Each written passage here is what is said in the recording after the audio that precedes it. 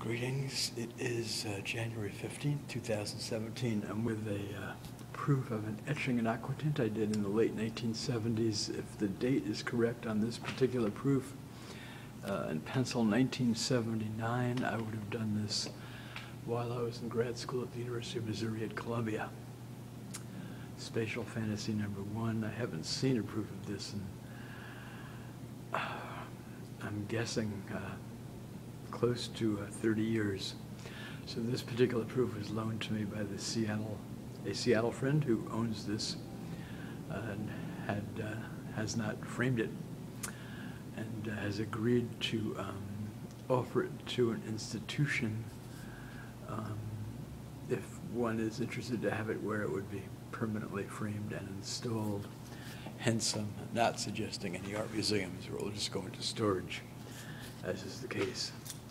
It was reproduced once on an exhibition pamphlet, and this must have been 1982 at the three-person show at the Howell Gallery, or Howell Street Gallery, which was on Seattle's Capitol Hill District, aka neighborhood.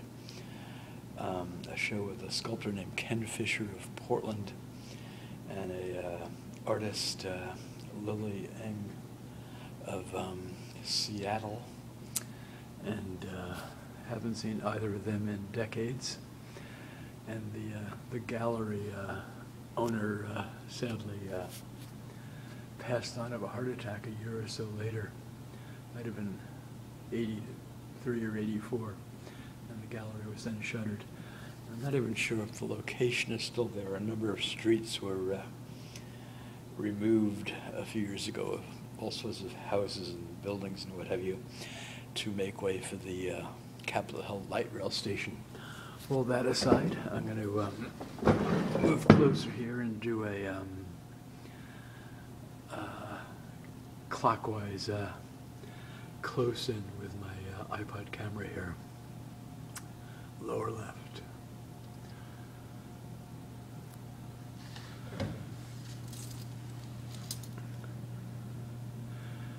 It's all dense aquatint up there. Same thing on the right.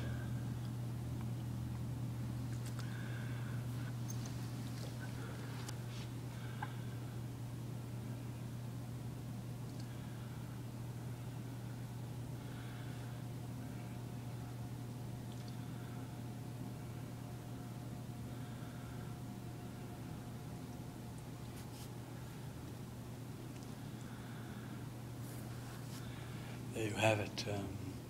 I have to look in my edition records book and see if there were any proofs that were printed in color, perhaps two color.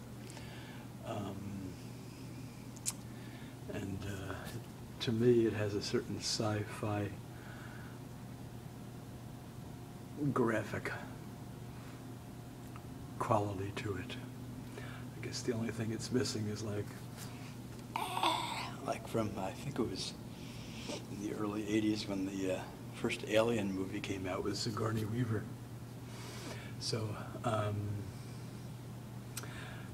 one doesn't want the sci-fi horror feeling. You think of it as a spatial fantasy. What else could it be? Clockworks. I don't know. I'll leave that up to viewers' imaginations. All right. Let's get the whole thing in there. There you have it.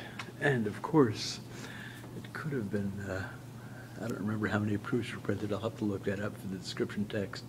It was probably just a handful at best. I'll be surprised if there's a listing of more than 5 or 6.